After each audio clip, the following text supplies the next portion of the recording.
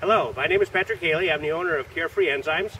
We're going to be winterizing our Martin house, and I want to walk you through the processes of what I've been doing. This is a 40-year-old house, and I clean it every single year exactly the same way. I have my birdhouse pocket cleaner, which is my concentrate. This is what I use when I'm cleaning each individual compartment. I like using my birdhouse bird cleaner here when I'm out with the bluebird houses where I can spray, and in the spring you'll see what I'll do here is when I take off the winterized caps, I'll spray inside for any nesting spiders or anything else that took the winter months inside the cage. I'm going to bring it down now and we'll show you how to clean.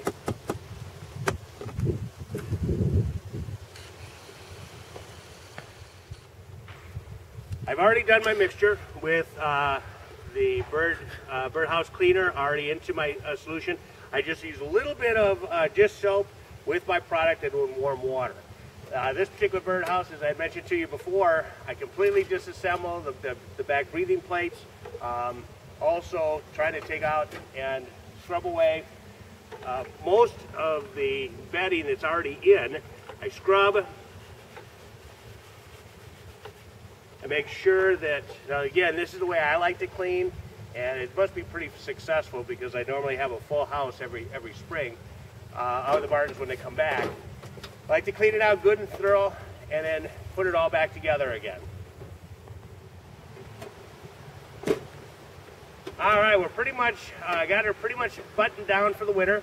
I did have a pair of pesky sparrows that I tried my best to evict them from the house, but they just over and over again, and I have a tough time eliminating them out of the picture. So they did live in harmony with the Martins. I think they all got along. I made sure I watched them diligently. We've got this all buttoned up. We're all set for the winter. The product that I used again was my leader, which is a concentrate. I mix into the bottle, into my 5-gallon pail. I can also do that with the spray, the 16-ounce spray. I can take a couple of ounces into about 1.5 gallons of warm water and use it that way. And that way I've got one product for everything. This spring, when I open it, I remove the winterizing caps, and I make sure that I'm going to spray each compartment very thoroughly, just to make sure that if anything came in over the winter months, spiders, mites, fleas, anything that could take garbage, so that when the returning scouts come in, this birdhouse is completely sanitized, ready, parasite free.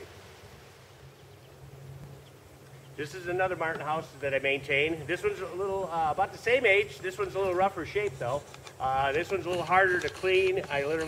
We pull it out. We take each individual compartment apart.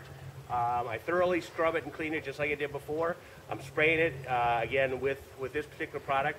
Next spring, I'll get a ladder here, or I can actually just pick this up, and I'll take each one of the caps off. I started using the caps about 3 years ago, and I found what was nice is that I didn't have the cleanup that I had to do with the sparrows taking over in the spring. I also found with keeping each compartment a little darker, I had less spiders and different other types of parasites inside. So again, when I open up the other Martin house, I'll open this one at the same time, and we're going to hope for a good spring.